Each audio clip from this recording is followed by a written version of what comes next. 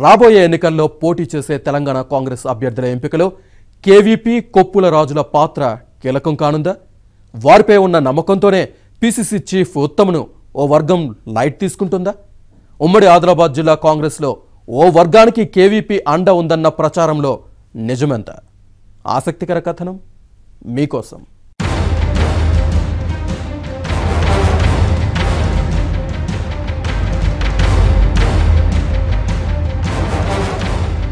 ఎన్నికల వరకు TPC chief Uttam Kumar Reddy పదవికి ఎలాంటి ఢోకా లేదని భరోసా ఇస్తూ ఉంటారు పార్టీ రాష్ట్ర వ్యవహారాల ఇన్ఛార్జ్ కుంతియా. అయినప్పటికీ పీసీసీ అధ్యక్ష పదవి కోసం ఉత్తమ్ కుమార్ రెడ్డి వ్యతిరేకులు ఎన్ని రకాల ప్రయత్నాలు చేయాలో అన్ని రకాల ప్రయత్నాలు చేస్తున్నారు.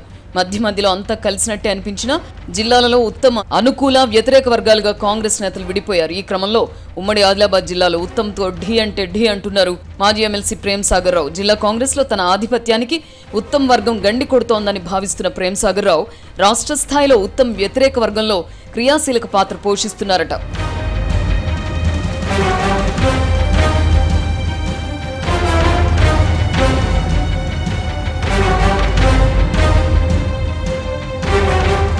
ఉమ్మడి ఆదిలాబాద్ జిల్లాలో ఉత్తమ్ కుమార్ రెడ్డి వర్గంలో జిల్లా కాంగ్రెస్ కమిటీ అధ్యక్షుడు ఏలేటి మహేశ్వర్ రెడ్డి, మంచిర్యాల మాజీ ఎమ్మెల్యే గడ్డం అరవింద్ రెడ్డి ఉన్నారు. జిల్లాలోని లోక్సభ అసెంబ్లీ నియోజకవర్గాల పరిధిలోని పలువురు ఆశావహులు వీరితో టచ్ లో ఉన్నారు. ఉత్తమ్ అండతో టికెట్లు దక్కించుకుంటామన్న ధీమాతో ఈ వర్గం ఉంది. నిర్మల్ అసెంబ్లీ నియోజకవర్గంలో ఉమ్మడి జిల్లా కాంగ్రెస్ అధ్యక్షుడు మహేశ్వర్ రెడ్డికి పోటీగా కాంగ్రెస్ లో మరో నేత లేరు. దీంతో సొంత నియోజకవర్గంలో దూకుడు మీద ఉన్న ఆయన ఇతర నియోజకవర్గాల్లో అభ్యర్థుల ఎంపికలో తలమునకలై ఉన్నారు. బలమైన ప్యానెల్ ను సిద్ధం చేసి పనిలో పడ్డారు. ఈ క్రమంలో జిల్లా కాంగ్రెస్ లో మహేశ్వర్ రెడ్డి వర్గం దూకుడు, మాజీ ఎమ్మెల్సీ ప్రేమ్ సాగర్ రావుకు మింగుడు పడడం లేదు. టీపీసీ చీఫ్ సహకారంతోనే జిల్లాలో తన వర్గాన్ని దెబ్బతీసే కార్యక్రమాలు జరుగుతున్నాయని ఆయన భావిస్తున్నారట. దీంతో ఉత్తమ్ కు వ్యతిరేకంగా ప్రేమ్ సాగర్ రావు పావులు కదుతున్నారట. రాష్ట్ర స్థాయిలో ఉత్తమ్తో విభేదించే TPC working president Bhatti Vikramarka, DK అరుణ లాంటి సీనియర్ నేతలతో టచ్ లో ఉంటున్నారట. జిల్లాలో కార్యక్రమాలకు ఉత్తమ్ కుమార్ రెడ్డి, జానారెడ్డి లాంటి నేతలను మహేశ్వర్ రెడ్డి వర్గం ఆహ్వానిస్తుంటే అందుకు పూర్తి భిన్నంగా భట్టి విక్రమార్క, డీకే అరుణ లాంటి నేతలతో ప్రేమ్ సాగర్ రావు ఇప్పటికే పలు కార్యక్రమాలు నిర్వహించారు. అంతకుముందు జరిగిన బస్సు యాత్రతో పాటు గత నెల 11న ఏఐసీసీ కార్యదర్శి శ్రీనివాసన్ కృష్ణన్ జిల్లా పర్యటనలోనూ రెండు వర్గాలు బల ప్రదర్శనకు దిగాయి.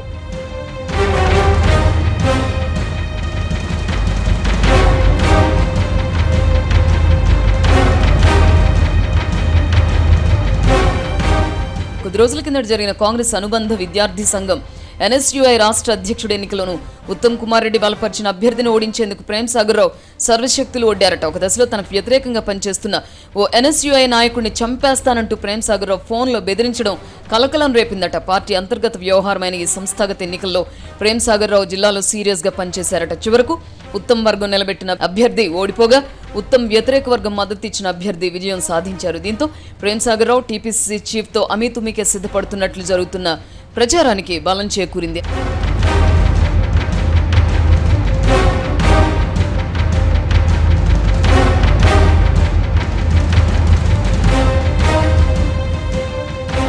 అయితే ఈ విషయంలో ప్రేమ్ సాగర్ రావు ధైర్యానికి పలు సమీకరణలు ఉన్నట్లు చర్చ సాగుతోంది. రాజ్యసభ సభ్యుడు కేవీపీ రామచంద్రరావు టీ కాంగ్రెస్ టికెట్ల ఎంపికలో అత్యంత కీలక పాత్ర పోషిస్తారన్న అభిప్రాయంతో ఉత్తమ్ వ్యతిరేక వర్గం ఉందట. రాష్ట్ర స్థాయిలో లెక్కలలో ఉన్న టికెట్ల ఖరారు సమయంలో అధినాయకత్వం కేవీపీ సిఫారసులకు ప్రాధాన్యత ఇస్తుందని భావిస్తున్నారట. పైగా వైఎస్ బతికున్న రోజుల్లో కేవీపీకి ప్రేమ్ సాగర్ రావు సన్నిహితంగా మెలిగారు. ఇద్దరిది ఒకే సామాజిక వర్గం కావడంతో ఆయన ప్రోత్సాహంతోనే ప్రేమ్ సాగర్ రావు అప్పట్లో ఎదిగారన్న ప్రచారం ఉంది. గత సాధారణ ఎన్నికల్లో ఉమ్మడి జిల్లాలో మెజారిటీ టికెట్లు ప్రేమ్ సాగర్ రావు వర్గానికి దక్కేలా చేయడంలో కేవీపీ అండదండలున్నాయన్న వార్తలు వచ్చాయి. దీంతో కేవీపీపై నమ్మకంతోనే ప్రేమ్ సాగర్ రావు జిల్లా కాంగ్రెస్ లో బలమైన వర్గాన్ని తయారు చేసుకుంటున్నారన్న వాదనలు వినిపిస్తున్నాయి.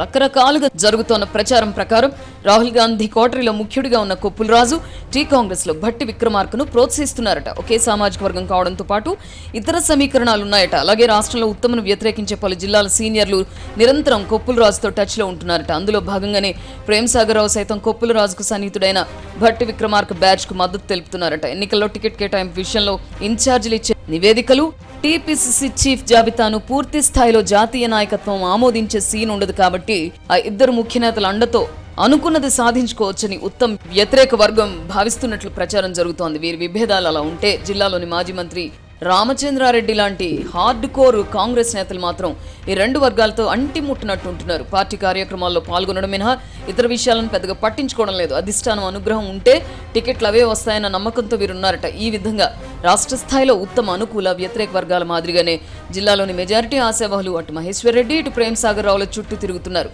అసలే కాంగ్రెస్ ఎవరి తలరాత ఎలా ఉంటుందో చివరికి ఎవరికీ అంతుపట్టదు. ఈ వర్గ పోరు రాబోయే రోజుల్లో ఎలాంటి పరిణామాలకు దారితీస్తుందో చూడాలి.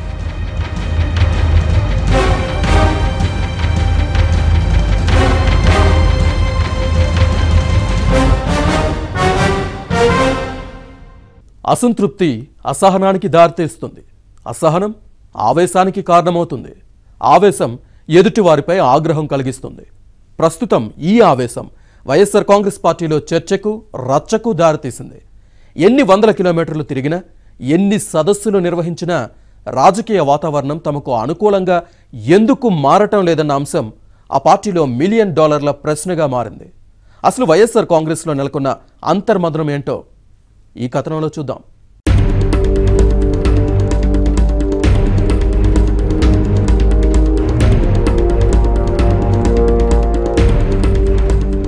ఓవైపు వైఎస్ఆర్ కాంగ్రెస్ అధినేత జగన్, మరోవైపు జనసేనాని పవన్ కళ్యాణ్ చంద్రబాబు ప్రభుత్వంపై విరుచుకుపడుతున్నారు. రాష్ట్రంలో అవినీతి రాజ్యమేలుతుందని విమర్శిస్తున్నారు. ఈ ఇద్దరి సభలకు జనం కుప్పలు తెప్పలుగా వస్తున్నారు. కొంతమందిని తరలిస్తున్నారు కూడా. ఇంతవరకు బాగానే ఉంది. కానీ ప్రధాన ప్రతిపక్షమైన వైఎస్ఆర్ కాంగ్రెస్ పార్టీలో ఎందుకో తెలియని అసంతృప్తి, రాజకీయంగా ఎక్కడో ఏదో మిస్ అవుతున్నామనే ఆందోళన వారిని వెంటాడుతోంది. వైఎస్ఆర్ కాంగ్రెస్ పార్టీలో అంతర్గతంగా ఓ కథ ప్రచారం అవుతోంది. ఇందులో ఎంతవరకు నిజం ఉందో తెలియదు. కానీ వైఎస్ఆర్ కాంగ్రెస్ నేతలు మాత్రం ఉత్తిదేనని కొట్టిపారేస్తున్నారు. అసలు విషయం ఏమిటంటే వైఎస్ఆర్ కాంగ్రెస్ అధినేత జగన్మోహన్ రెడ్డి పాదయాత్ర ప్రస్తుతం తూర్పుగోదావరి జిల్లాలో జరుగుతోంది. విస్తీర్ణంలో, నియోజకవర్గాల సంఖ్యలోనూ అతిపెద్ద జిల్లాగా ఉన్న తూర్పుగోదావరి జిల్లాలో జగన్ పాదయాత్ర రోజుల తరబడి సాగుతోంది.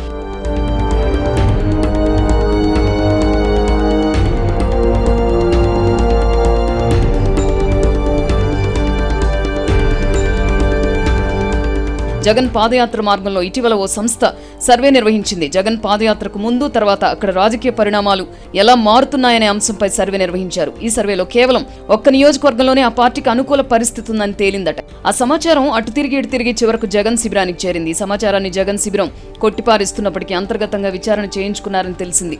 తూర్పుగోదావరి జిల్లాలోని జగ్గంపేట, పిఠాపురం బహిరంగ సభల్లో కాపు రిజర్వేషన్లపై జగన్ చేసిన ప్రకటనలు, అంతకుముందు పవన్ కళ్యాణ్ పై చేసిన వ్యక్తిగత విమర్శలు ఇవన్నీ తీవ్ర వ్యతిరేకతను తెచ్చిపెట్టాయని అంటున్నారు.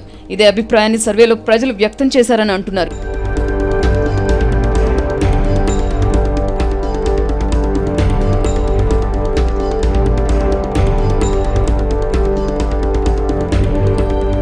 ఇన్ని వేల కిలోమీటర్ల పాదయాత్ర, ఇస్తున్న హామీలు తమకు అనుకూలంగా ఎందుకు మారడం లేదని వైఎస్ఆర్ కాంగ్రెస్ నేతలు మదన పడుతున్నారు. ఈ సందర్భంగా వైఎస్ఆర్ కాంగ్రెస్ పార్టీలోని సీనియర్ నేతలు కొన్ని పాత విషయాలు గుర్తు చేస్తున్నారు. వైఎస్ రాజశేఖర రెడ్డి పాదయాత్ర చేస్తున్న సమయంలో, చేసిన తర్వాత కూడా ప్రభుత్వ వ్యతిరేకత స్పష్టంగా కనిపించిందని, ఇప్పుడు ఆ పరిస్థితి లేదని అంటున్నారు. అప్పట్లో కరువు కాటకాలు, వలసలు, రైతుల అసంతృప్తి, చంద్రబాబు రైతాంగాన్ని విస్మరించారన్న ప్రచారం ఇలాంటివన్నీ ప్రభుత్వంపై వ్యతిరేకతను పెంచాయి. కానీ ఇప్పుడు రాష్ట్రంలో అలాంటి వాతావరణం లేదని వైఎస్ఆర్ కాంగ్రెస్ నేతలే అంటున్నారు. కేంద్ర ప్రభుత్వంపై పోరాటం, బీజేపీ ప్రభుత్వంపై అవిశ్వాస తీర్మానం వంటివి టీడీపీకి లాభించాయని, ప్రత్యేక హోదా, విభజన చట్టం అమలుకు టీడీపీ చేస్తున్న ధర్మ పోరాట దీక్ష కూడా కొంతమేర కలిసి వచ్చిందని చెబుతున్నారు. అందుకే తూర్పుగోదావరి జిల్లాలో నిర్వహించిన సర్వేలో అలాంటి ఫలితం వచ్చిందని రాజకీయ విశ్లేషకులు అంటున్నారు.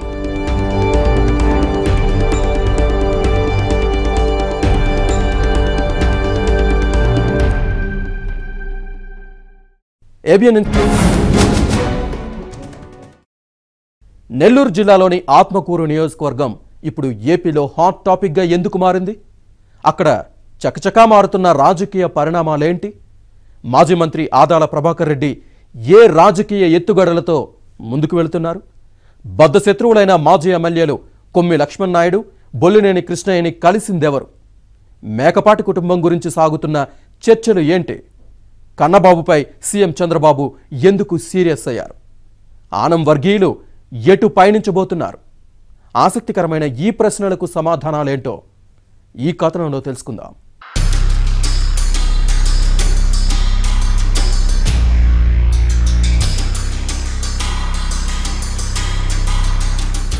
శ్రీ పొట్టి శ్రీరాములు నెల్లూరు జిల్లాలోని ఆత్మకూరు నియోజకవర్గం రాజకీయంగా పేరున్న ప్రాంతం. హేమాహేమీలు ఇక్కడి నుంచి ప్రాతినిధ్యం వహించిన చరిత్ర ఉంది. ఇక ప్రస్తుతంలోకి వస్తే టీడీపీ ఇక్కడ పాగా వేసేందుకు ఎంతో కాలంగా ముమ్మరయత్నాలు సాగిస్తోంది. అయితే సరైన నాయకత్వం లేకపోవడం, ఉన్న నాయకులు సక్రమంగా పనిచేయకపోవడంతో పార్టీకి క్యాడర్ దూరమవుతూ వచ్చింది. ఈ నేపథ్యంలో నెల్లూరు జిల్లాలో కీలక నియోజకవర్గమైన ఆత్మకూరు టీడీపీకి చికిత్స చేసేందుకు ఆ పార్టీ అధిష్టానం రంగంలోకి దిగింది.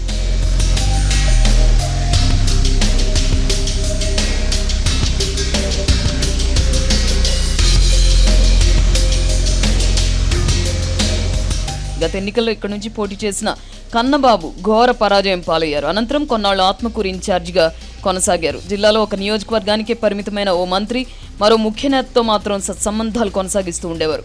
పార్టీ క్యాడర్ని ఆయన పట్టించుకోవడం లేదన్న ఆరోపణలు బలంగా వినిపించేవి. ఇలాంటి తరుణంలోనే ఆనం కుటుంబం టీడీపీలో చేరింది. పార్టీ అధిష్టానం మాజీ మంత్రి ఆనం రామనారాయణ రెడ్డికి ఆత్మకూరు ఇన్ఛార్జ్ బాధ్యతలు అప్పగించింది. అయితే ఆనమోళ్లు తెలుగుదేశంలో ఇమ్మడలేకపోయారు. పైగా వారు పార్టీలో చేరేటప్పుడు ఇచ్చిన హామీలు నెరవేరకపోవడంతో టీడీపీకి దూరమయ్యారు. ఆనమోళ్లు వెళ్లిపోయారు కాబట్టి ఇక ఆత్మకూరు తనదే అనుకున్నారు కన్నబాబు. కానీ పార్టీ అధిష్టానం మరో రకంగా స్పందించింది. నెల్లూరు పార్లమెంట్ నియోజకవర్గ ఇన్ఛార్జ్ మాజీ మంత్రి ఆదాల ప్రభాకర్ రెడ్డికి ఆత్మకూరు బాధ్యతలు అప్పగించింది. ఈ పరిణామాన్ని సహించలేని కన్నబాబు నానాయాగి చేశారు. జిల్లా పార్టీ కార్యాలయంలోనే ధర్నాకి దిగారు. ఆ సమయంలో ఓ మంత్రి, ఓ ముఖ్య నేత కన్నబాబు హై డ్రామా వ్యవహారాన్ని వెనక్కుండి నడిపించారట. ధర్నా విషయం తెలియగానే సీఎం చంద్రబాబు ఆగ్రహించారట. క్రమశిక్షణ ఉల్లంఘించి పార్టీ కార్యాలయంలోనే ధర్నా చేస్తారా, వెంటనే ఆయన్ని సస్పెండ్ చేయండి అంటూ ఆదేశించారట. దీంతో Kannababu well wishers తెరపైకొచ్చారట. Sir కన్నబాబుని suspend చేస్తే ఆయన సామాజిక వర్గం అంతా బాధపడిపోతుంది, వారంతా పార్టీకి దూరం అయిపోతారు అంటూ బాబుని శాంతింపచేశారట. ఇదే సమయంలో మంత్రి నారాయణ, జిల్లా అధ్యక్షుడు బీద రవిచంద్ర రంగంలోకి వచ్చి కన్నబాబుతో చర్చించారట. ముఖ్యమంత్రి కోపంగా ఉన్నారన్న సంగతి చెప్పి మంటను చల్లార్చారట.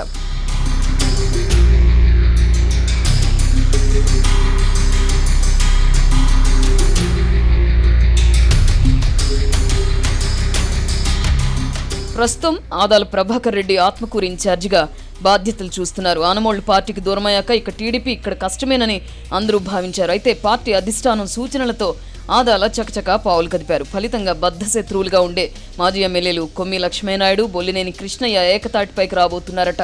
Central bank chairman Mettakuru Dhananjaya Reddy నిన్న మొన్నటి వరకు అంటి ముట్టనట్టుగా ఉండేవారు. ఇప్పుడు ఆయన కూడా క్రియాశీలకమయ్యారు. ఒక్కొక్క మండలంలో ముఖ్య నేతల్ని కలుపుతూ ఆదాల తనదైన శైలిలో పార్టీని బలోపేతం చేస్తున్నారు.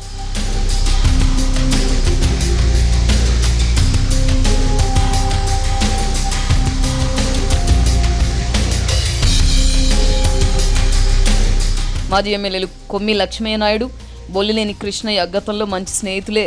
బొల్లినేని సొంతూరులో కొమ్మి చేసిన కొన్ని వ్యాఖ్యలు ఆ ఇద్దరి మధ్య అగ్గిరాజేశాయి. గతంలో బొల్లినేని కాంగ్రెస్ పార్టీ తరఫున టికెట్ సంపాదించుకున్నారు. ఎన్నికల్లో పోటీ చేసి ఎమ్మెల్యే అయ్యారు. ఆ తర్వాత వెంకయ్యనాయుడు ద్వారా టీడీపీ బీజేపీ పొత్తు కారణంగా కొమ్మి లక్ష్మీనాయుడికి రావాల్సిన టికెట్ని బీజేపీ తరఫున బొల్లినేని దక్కించుకున్నారు. అయితే ఆ ఎన్నికల్లో స్వతంత్ర అభ్యర్థిగా పోటీ చేసిన కొమ్మి లక్ష్మీనాయుడు ఎమ్మెల్యేగా గెలుపొందారు. ఇలా రాజకీయంగా బద్ధ శత్రువులైన వీరిద్దరితోనూ పార్టీ అధిష్టానం సూచనలతో ఆదాల చర్చలు జరపడం, వారిద్దరూ కలిసి పనిచేయబోతున్నారని గుసగుసలు వినిపించడం అందరినీ ఒకంత ఆశ్చర్యానికి గురి చేస్తున్నాయి.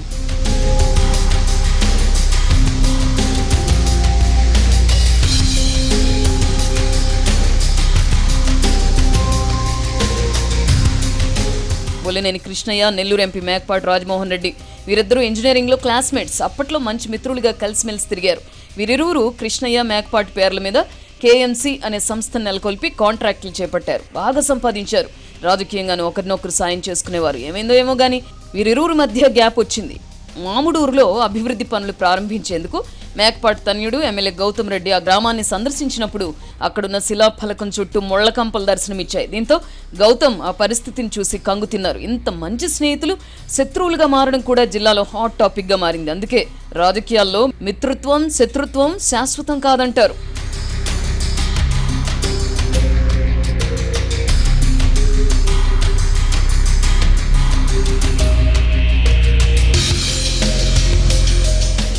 గత ఎన్నికల్లో ఇక్కడి నుంచి వైఎస్ఆర్ కాంగ్రెస్ పార్టీ తరఫున పోటీ చేసిన గౌతమ్ రెడ్డి నిన్న మొన్నటి వరకు ప్రజలకు పెద్దగా అందుబాటులో ఉండేవారు కాదు.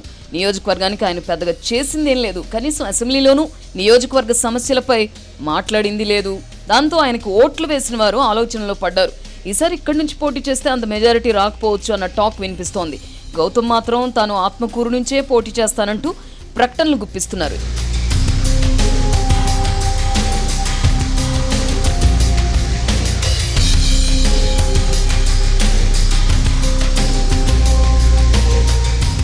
ఇకపోతే ఆనం రామనారాయణ రెడ్డికి ఆత్మకూరులో ఓ రేంజ్లో అనుచరగణం ఉంది. ఆయన టీడీపీ ఇన్ఛార్జిగా ఉన్నప్పుడు చెల్లా చెదురైన అనుచరగణాన్ని తిరిగి పార్టీలోకి తీసుకొచ్చారు. ఇప్పుడు రామనారాయణ రెడ్డి టీడీపీకి దూరమైతే ఆయన బలగమంతా ఆయన వెనక వెళ్లే పరిస్థితులు కనిపించడం లేదు. ఇప్పటికే పలువురు ఆదాలకి టచ్లోకి వచ్చారట.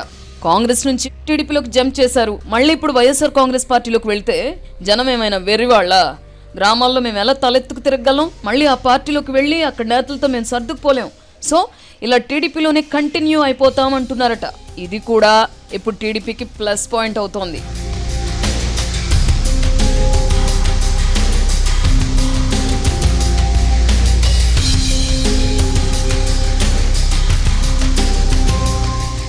ఆనమోళ్ళు వెళ్ళిపోతే టీడీపీకి మనుగడ ఉండదని అనుకుంటే నెల రోజుల వ్యవధిలో ఇక్కడ ముఖ చిత్రమే మారిపోయింది. టీడీపీ వ్యూహాలు ఫలిస్తూ ఉండడంతో ఆ పార్టీ క్యాడర్ ఆనందానికి హద్దులు లేవు. ఆదాల అదే విధంగా అందరినీ కలుపుకొని వెళ్తే ఈసారి ఆత్మకూరు టీడీపీదేని అంటున్నారు పరిశీలకులు. మరోవైపు వైఎస్ఆర్ కాంగ్రెస్ పార్టీ శ్రేణులు కూడా గెలుపు ధీమా వ్యక్తం చేస్తున్నాయి. మరి ఈసారి ఆత్మకూరులో ఎవరిది పైచేయి అవుతుందో చూద్దాం.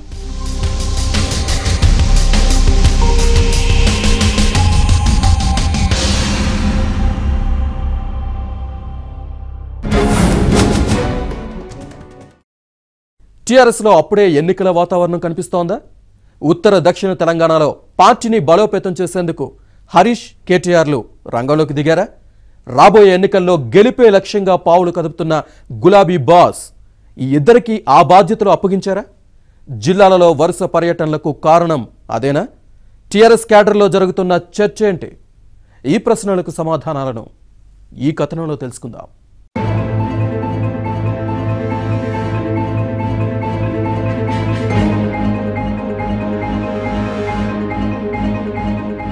వచ్చే సార్వత్రిక ఎన్నికలపై పూర్తి స్థాయిలో దృష్టి పెట్టింది అధికార టీఆర్ఎస్ పార్టీ. గత ఎన్నికల్లో ఉత్తర తెలంగాణలో మెజారిటీ సీట్లు సాధించిన టీఆర్ఎస్ వాటిని నిలబెట్టుకోవాలన్న గట్టి పట్టుదలతో ఉంది. దక్షిణ తెలంగాణలో మెరుగైన ఫలితాలు సాధించిన గులాబీ పార్టీ ఈసారి మాత్రం క్లీన్ స్వీప్ చేయాలనే లక్ష్యంతో ఉంది. ఎన్నికలకు సమయం దగ్గర పడుతూ ఉండడంతో పార్టీ బలోపేతంపై కూడా దృష్టి పెట్టింది అధిష్టానం. విజయానికి అవసరమైన ప్రణాళికలను రచించుకుంటోంది. పార్టీని గెలుపు తీరాలకు చేర్చే బరువు బాధ్యతలను గులాబీ బాస్ కీలక నేతలకు అప్పగించారట.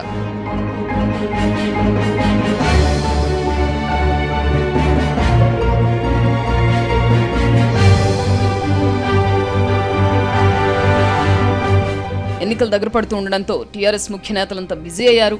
రోజు ఏదో ఒక ముఖ్యమైన కార్యక్రమంలో పాల్గొంటున్నారు. నిత్యం జనాల్లో ఉంటూ పార్టీని బలోపేతం చేసే పనిలో పడ్డారు. ఈ విషయంలో మంత్రులు కేటీఆర్, హరీష్ రావులు ముందున్నారు. కేడర్లో ఉత్సాహం నింపే పనిని హరీష్ రావు, కేటీఆర్లకు అధిష్టానం అప్పగించినట్టు సమాచారం. ఉత్తర తెలంగాణపై దృష్టి సారించిన కేటీఆర్ రోజు ఏదో ఒక జిల్లాలో అభివృద్ధి కార్యక్రమాలు చేపడుతున్నారు. ఈ సందర్భంగా జరిగే బహిరంగ సభల్లో కేడర్లో జోష్ నింపే ప్రసంగాలు చేస్తున్నారు. ప్రతిపక్ష కాంగ్రెస్ ను టార్గెట్ చేస్తూ విమర్శలు గుప్పిస్తున్నారు. అదే సమయంలో ప్రభుత్వ పథకాలను ప్రజల్లోకి తీసుకెళ్లే ప్రయత్నం చేస్తున్నారు.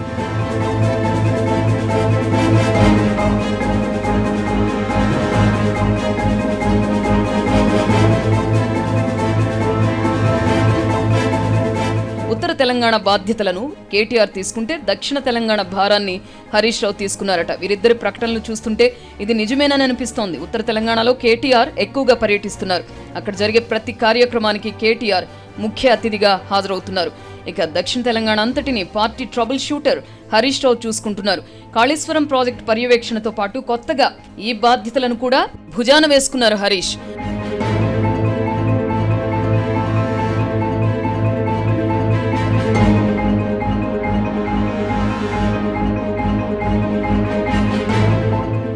గత ఎన్నికల్లో దక్షిణ తెలంగాణలో పూర్తి స్థాయిలో విజయాలు సాధించలేకపోయింది టీఆర్ఎస్.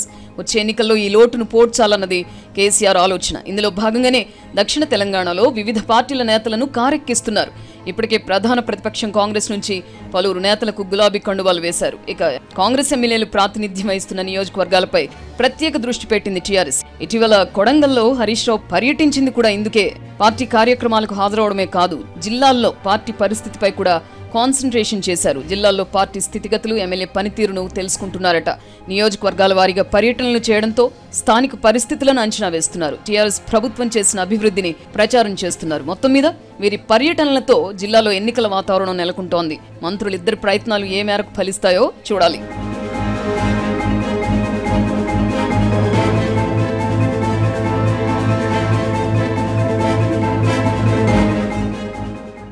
ఇదండి ఇవాళ ఇన్సైడ్.